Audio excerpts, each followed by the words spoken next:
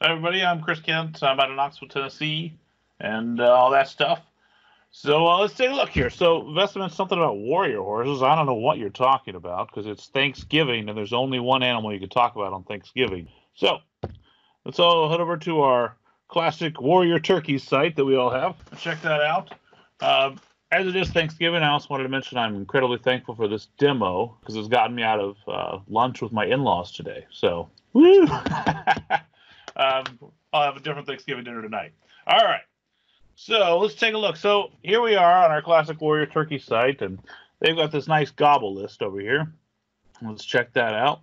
If we head over to the list, you can see we've got, let's zoom that a little bit. There we go. You know, we've got our entries here. We've got some kind of code here. And what that is actually a YouTube embed code. So we're going to go over here and we can take an example of that. So say we wanted to add another sweet turkey video. I've got this turkey chase video. Let's grab that and let's not listen to it. And this little code up here, which so we can see that a little better right here in the URL. You see, I'm going to grab that. I'm going to paste that into my list. And that's how you get kind of the unique identifier for a video. So let's just hit new. And of course, this will be called gobble. And our value is there. I'm going to save that guy. So what are we doing with this, right? Like, why is this helpful? Well, we can do this cool thing where if we go back to the web page here, we're going to hit a new page. And we'll just do a blank page. We're going to create kind of a miniature application. So we're going to call this, gobble. That sounds great. And we'll change that image. Let's see. Oh, look at all these lovely suggestions, but we're going to upload one.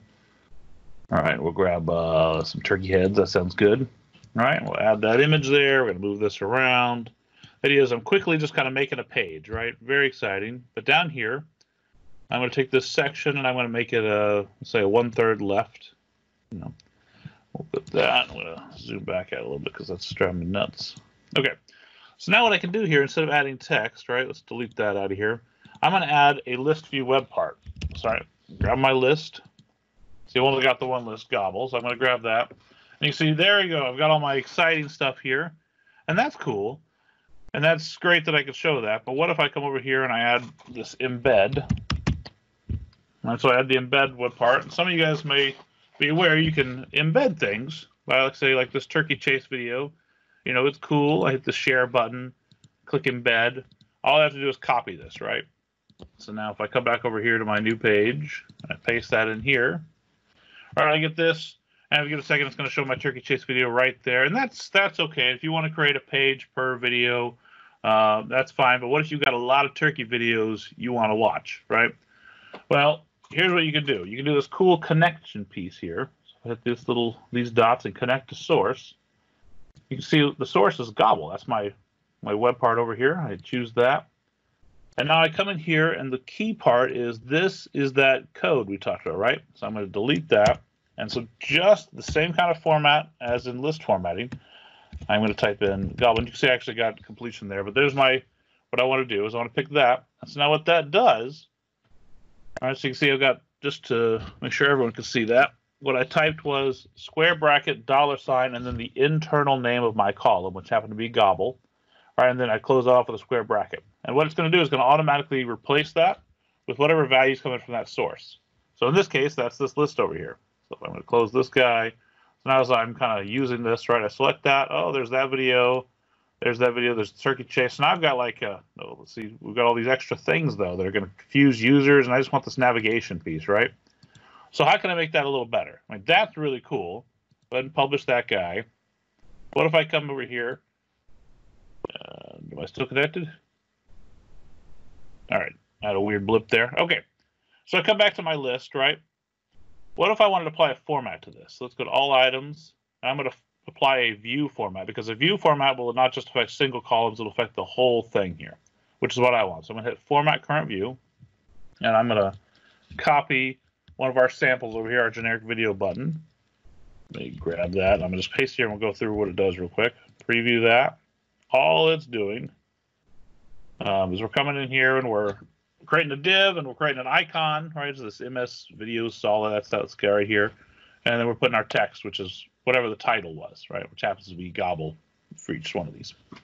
All right, that's all I'm doing, but I'm making sure that other pieces there, and I'm hiding the column header, right? So I set this hide column header to true, and gets rid of all those columns, so it feels a little better, right? So I'm going to save that. Now if I go back to my new page here, I'm going to refresh, you'll see my format actually gets applied here, which is awesome. One thing I'm going to make sure I do, though, is make this even less list web part-like. I'm going to edit the web part properties for the list web part. I'm going to uncheck show command bar. And apply that gets rid of that extra junk up there. I can't quite get rid of some of these titles, and I can't get rid of the see all, which is a little upsetting. But if I do that, though, republish that, now I've got this kind of miniature application. So I've got my video kind of portal page. I come in here, and I can apply whatever formatting I want, right? So you can get really elaborate here. But now I've got a video selector. You could also do this with documents or all sorts of other pieces, right? So you had a document library. You wanted to explore how you wanted to do like thumbnails here and have a nice viewer. By setting up that quick connection, you can use view formatting in connection with some of the out-of-the-box web parts to create kind of a miniature application. And you notice I didn't really do any coding outside of cutting and pasting some JSON from our free sample repository, right?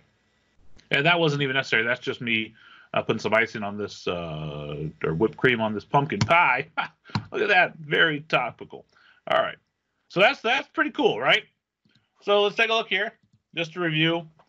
All right, so if you use that list view web part or the document library web part, your formats will apply over there, including a lot of your styles and colors. There used to be a lot more discrepancies between the list view and list view web part. There aren't near as many now, which is awesome. There are a couple of gotchas there, right? The title and the see all are going to continue to show. Here's a hint: you can actually type a space as the title, and then it won't show anymore. But you're still going to get that see all link, which will take you back to the main list view. But if you take advantage of that column selection hiding, in this case, we didn't want to hide the selection because we're using the selection to embed or to send the current embed code over to the embed web part. But hiding that column header really takes away that kind of list feel altogether. And then make sure you hide the command bar within the web part. That's a big one to make sure it gets rid of like the export to Excel and all that other stuff, which can be helpful. But generally, if you're trying to create this kind of miniature application experience, you're not going to want. So a couple of resources for you. Get the full documentation over here.